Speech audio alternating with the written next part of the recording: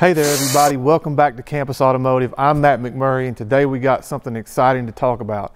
We're diving deep into the world of off-road performance with the new BFG Goodrich All Terrain T KO3. If you're looking to take your four-wheel drive truck, pickup, or the SUV to the next level, this might be just your ticket. Now the KO3 is designed to replace the KO2. However, they haven't officially released this tire to the public yet. This tire is really only available for two OEM vehicles right now, the GMC and Sierra HD trucks, and also the upcoming Ford Ranger Raptor. So these are going to be OE on those two fitments. Now, I suspect that they'll launch this probably in the fourth quarter of 2023 to the general public with all or most of the sizes. But right now, there's only 2 or 3 sizes available. As a matter of fact, as of this video, there's not even a section on BFG Goodrich's website discussing this tire or any of the features or benefits.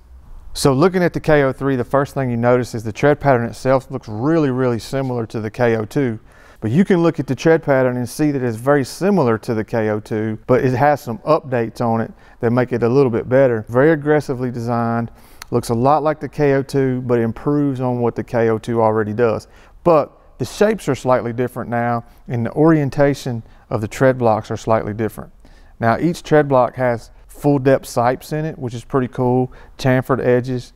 There's so many biting edges in this KO3, it's kind of crazy. I would say when they were developing the Ranger Raptor, they'll probably use it for Bronco Raptor too, but while they were developing the Ranger Raptor, they needed a tire that would be durable on high speed, off-road, trail type situations like Baja 1000 and stuff like that. There's lots going on here with the durability, lots going on with the biting edges. Has sipes, 3-peak snowflake rated.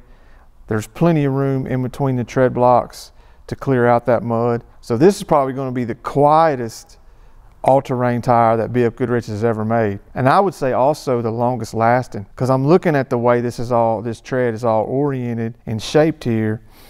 I'm thinking that it's designed to be a long-lasting tire.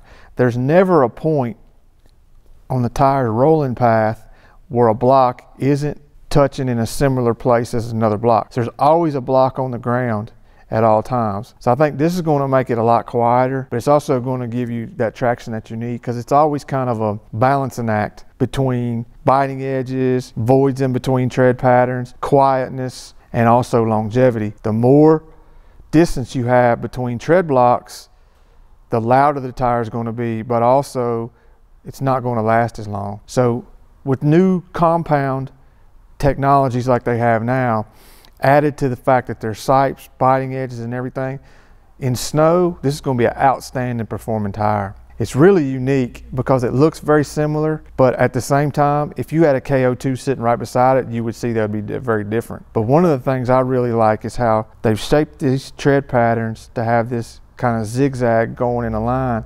So there's zigzag patterns going in a line, and you can only capture that at certain angles, but I really like the way it looks. It's just a different kind of, it reminds me of like the Toronto Raptors old jersey that had the Raptor scrapes on the front of it. That's what it kind of reminds me of, you know, kind of going diagonally across the tire. Another thing that you need to realize is these tires, these sidewall lugs on these tires are much bigger than the KO2. They're also kind of scalloped, so one high, one low, one high, one low. So when you air this tire down off-road, it's going to get outstanding grip in the sand and in the deep mud and the deep snow also. But in between these outer tread blocks, we still have stone injectors here, so to throw those rocks out of there and it won't puncture the tire. Also, being that these tread blocks are so big, when you're driving off-road, you'll be less likely to pinch and cut the tire because these kind of deflect anything that might hit the side. The way these outer lugs are designed almost reminds me of the KM, how thick they are, whereas the KO2 has smaller side biter tread blocks going down the side, where these are a lot bigger. So almost like the KM mud terrain from a sidewall perspective, but a KO2 kind of from the tread perspective. So that's kind of what makes it unique.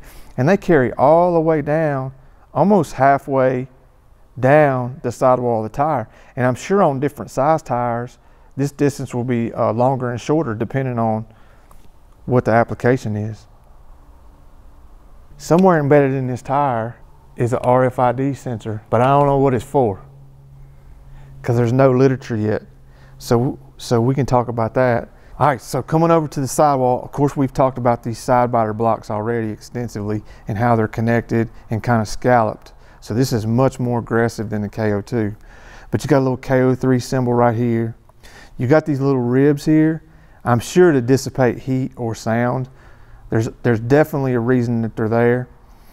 If we look, on this particular size, there's no rim guard, but on other sides, I bet you there'll be a rim guard. This is for a HD truck, but on other sizes, they'll probably bring that rim guard back. Now, this tire is 3-peak snowflake rated. We also see that it's made in the USA, and it's also a road range E tire, which means it's 10 ply. Now, here's something really, really interesting that I just noticed. Right here, there's a little symbol, and it says RFID. So somewhere embedded in this tire is a RFID sensor to do something. I don't know what it's for.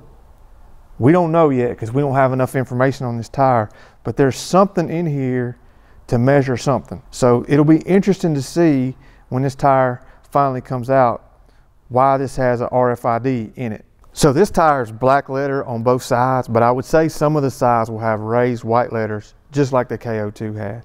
So here we have a KO2, and you can see the difference in the way these side biters look on this tire. Now this is the older style KO2 raised white letter, but I've had these on this truck for a long time and they've done really good for me. I'm a big believer in a BF Goodrich KO2, so I should be a big believer in the KO3 too, so I'm excited to see what that's all about. But you can see the difference in the way the sidewall looks on this tire.